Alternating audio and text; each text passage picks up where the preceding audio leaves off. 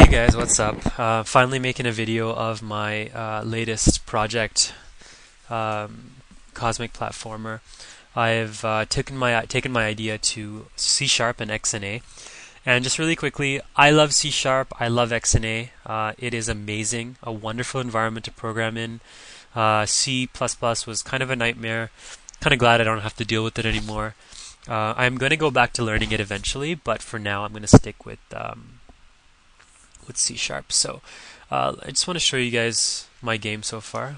Here is a look at my project. Sprites, some of my objects, divided all these things into objects. Okay, that's my project. Change the resolution to 1024 x 768 for now. Let's get started. This game is completely object-oriented. The last C++ game I made wasn't, because C++ was a little bit of a nightmare for me. I still love it deep inside my heart, but I'm glad I don't have to deal with it anymore. So this is completely object-oriented. Everything from bullets to blood splatters, each thing is an object. And for me, it's a big thing because I guess I wasn't completely object-oriented in my previous projects. So this is a big step for me. Let's get started here. That was my startup screen. This is my GUI screen or menu screen. Nothing special. I got a lot of work to do on it. I just made these cheesy graphics for now. Let me go ahead and start the game. This is the mouse I'm using, by the way. So this is my guy right here. As you can see, he's not animated yet. The only thing that is animated is his head and his hands. And hands I'll show you when I pick up a weapon. So here's the cursor which I move. Oh, by the way, I'm using Xbox 360 controller. So the right thumbstick moves the cursor, and the guy basically looks at the cursor. Okay. Left thumbstick moves him up and down to climb up ladders. Okay, so the first thing I'm going to start describing to you guys is a tile system. Tile system is very similar to my old tile system. These are all solid tiles. Okay. All of these. This brick tile that I'm standing on is a breakable tile. That's new. I will show you guys that in a second. And these are platform tiles. Platform tiles you can go through, but you will always land on top of. These are ladder tiles. These are some other solid tiles. Some more solid tiles down there. This you'll remember from my old game. I just updated it for this one. The tiles in this one are 64 x 64 as opposed to 32 x 32. So let me show you a breakable brick. Okay. Very basic stuff. Brick breaks after a certain amount of life is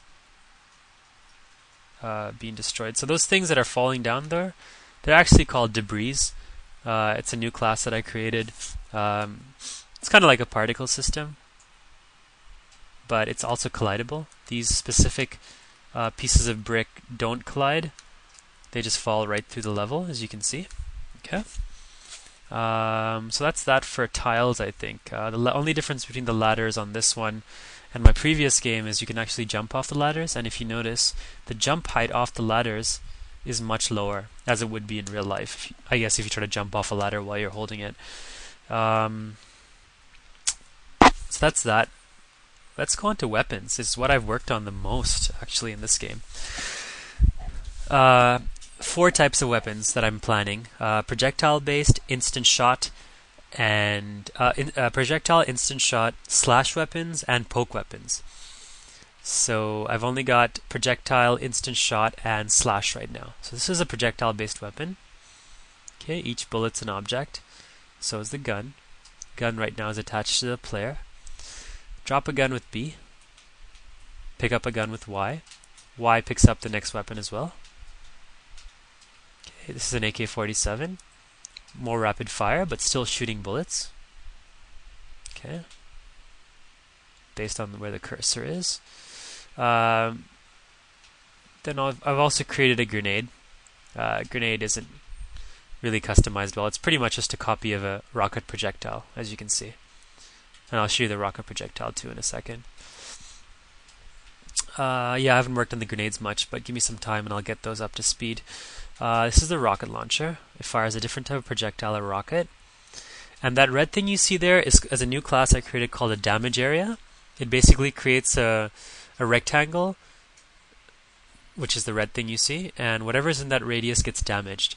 I've basically made it owner-based right now, so if the player fires the rocket, he is the owner of that rocket, and he is the owner of that damage area, and if he's the owner of that damage area, he won't get hurt by it, the enemies will get hurt by it. But I'm obviously going to make it so that, you know, your splash damage hurts you too. But in the case of other weapons, you'll want your damage area to only hurt the enemies and not you.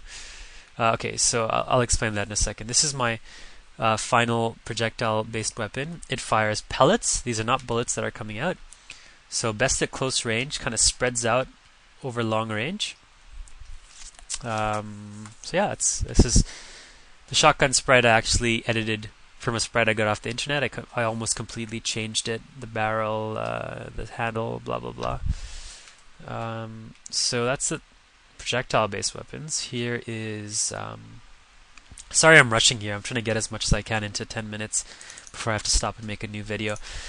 Here's a beam rifle from Halo. As you know, in Halo it's an instant shot weapon, right? So here we go. See, there's no delay at all. As soon as you fire it, it hits. Cool thing about instant shot-based weapons is they create a shot class. A shot is basically, it contains an ending sprite right here. So it's like a shrapnel effect and a trail that fades off over time. And you might not see it, but it creates a small damage area right in the pinpoint of where it's hitting.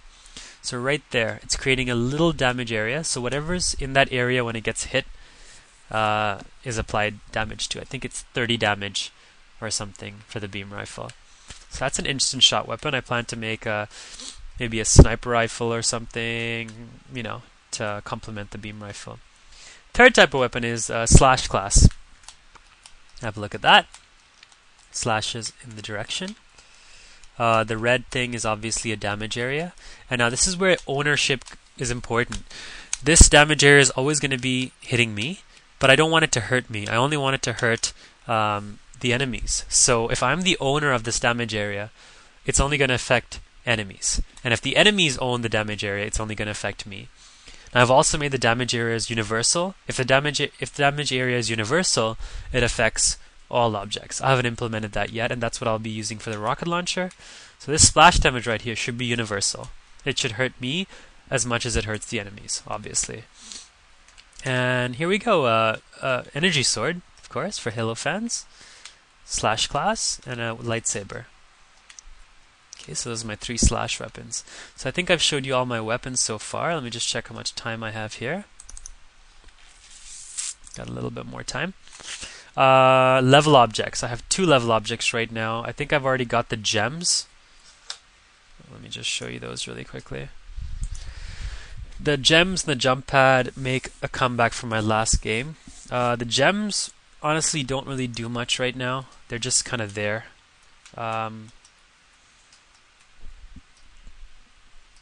They're animated right now, which is a new thing that I made in this game, animated sprite. There's 6 sprites, or 5, looping, which gives them the effect of shining and changing color.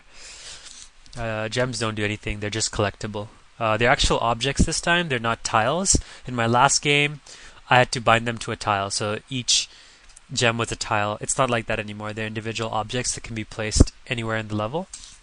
And also jump pads are customizable in terms of their strength. See, this jump pad only gets you a certain height, okay? But this one gets you even higher. So they're fully customizable. And I will show you my level file really quickly right here. As you can see, these are my... this is my first layer, background layer, which I haven't done anything with yet. Second layer, which is the solid layer, which is what's important. And the third layer is the front layer, so whatever you want to appear in front of the player. And these are my items. As you can see, this is the jump pad. One is obviously not as strong, and the other one is stronger. And see, each object can be placed within the level in this fashion. Very simple, very basic, very straightforward, very customizable.